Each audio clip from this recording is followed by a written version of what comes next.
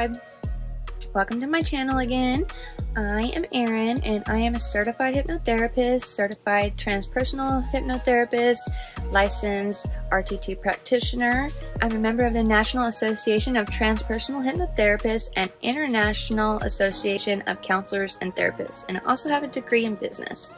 So that is my little area of expertise and value I can add to the YouTube world. So today I had a question come through one of my comments on another social page, and so I decided to make a video about it and put it across all my socials. The question was, who is the easiest person to hypnotize? And well, let me just tell you, the easiest person to hypnotize is you. Yes, you are the easiest person to hypnotize. No, I'm just playing.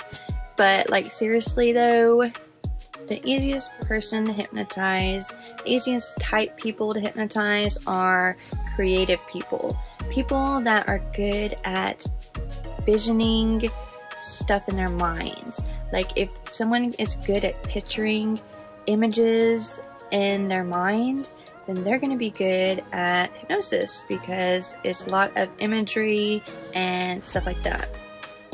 Yeah, they say that people that are more intelligent and creative are easier to hypnotize. I think it has a lot to do intelligent because they have the ability to comprehend what's being suggested to them. From my experience, the easiest people I have hypnotized are people that are skeptics. It is their first time being hypnotized. Those are my favorite. People that have never been hypnotized, those are my utmost favorite people to work with because they don't have any expectations of how it's supposed to be, or like, you know, they don't have any bad experiences in the past or anything. You know, they don't have any limited beliefs about hypnosis. So I love people that have never been hypnotized. Skeptics, people that are doubting you, doubting hypnosis, they're actually pretty easy to hypnotize. That's been my experience, and I've heard a lot of other people say that too.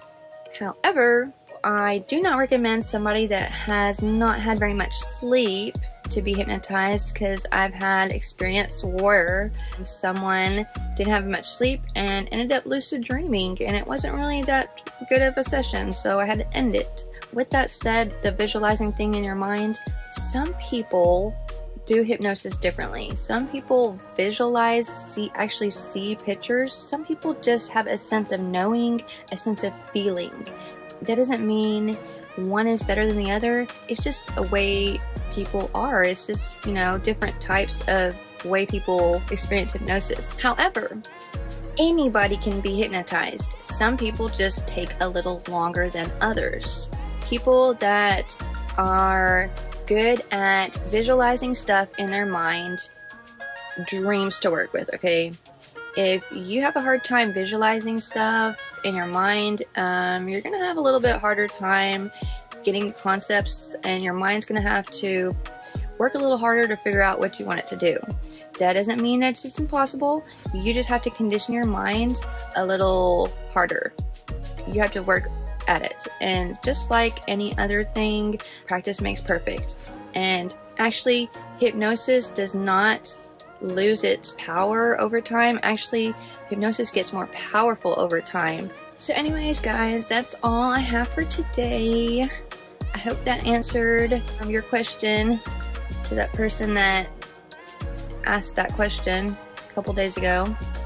Yeah, I hope that was good enough for you. Till next time, love and light to you all.